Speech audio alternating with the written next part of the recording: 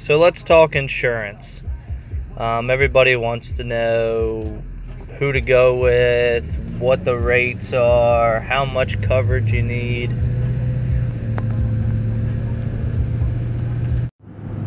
From what I found out, you can search all you want. Depending on what state you're in, pretty much the only company that is going to insure you right out of the gate as a new business is going to be Progressive.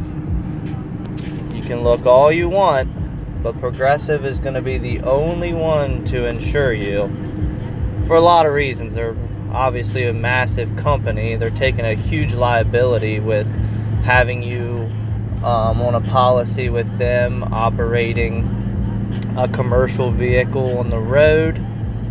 So I got some quotes from Progressive directly from them, and it was I'm gonna say around $20,000 for 1 year, which was a little high to me.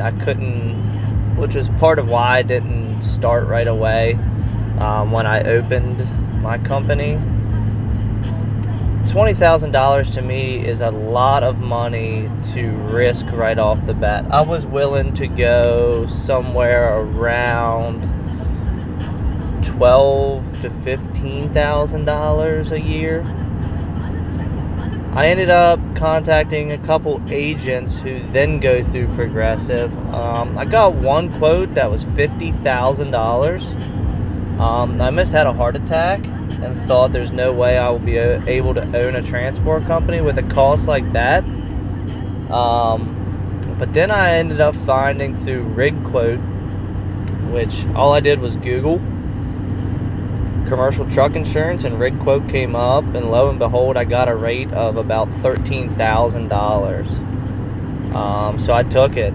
It's the best I'd seen, and I was ready to hit the road. So that is for 1 million liability, which a lot of places that you haul for, they don't like accepting anything under $1 million liability, and 100,000 cargo. I run a 2-car hauler, so I was told from some experts that do about on open coverage, on open trailer, about $50,000 per vehicle, unless you're obviously going to be hauling high-end cars, but usually that's going to be in an enclosed trailer. Now, everybody asked me, what steps did you take to get started? It was a little different for me. I already had this truck. I bought it about 1.5 years ago. The Ford I had was a 6.4 liter Power Stroke, which has got to be the worst engine ever produced. It cracked the block when it was about 136,000 miles on it, so I had to make a change. I got talked into buying a Duramax, got a heck of a deal on this truck. Bought it with about 100,000 miles on it. So I already had the truck. I already had a couple trailers. I hauled on the side for a couple years. I always was moving something, my lawnmower, anything you could name. It was always nice to have a trailer, so I just kept buying them. So I already had the truck. I didn't know which trailer I wanted to buy or what I wanted to specialize in, either freight or vehicles. Once the market started to crash for freight, I decided that vehicles were going to be better and easier. I can unload myself. I'm not waiting around on a forklift, or most lots I can drop 24/7, so it just works better for me. So I already had the truck. I didn't know about the trailer, but the insurance was the only thing, and that's the reason for this video.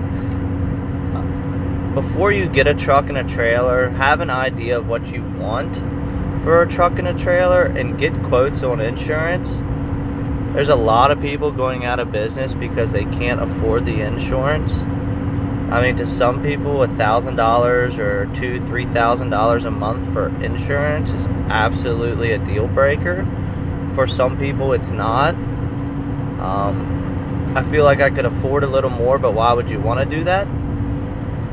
Obviously, I'll have to when I'm going to move up and size of trailer and size of truck here, hopefully within the next year. So do your research on insurance. If you have a bad driving record or a DUI or something on your driving record, it's gonna make or break you. Some companies will go back as far as 10 years. Some will only go back 3 years. So it depends on which company you're working with.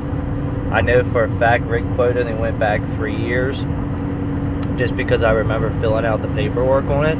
I have a contact there that is very, very good. She helped me through the process. She answers my emails within seconds when I need a certificate with some company's name on it as a certificate holder. So if you want that information, comment below. I'll help you out and get you her information, and hopefully get you a good quote on insurance and get you guys up and running.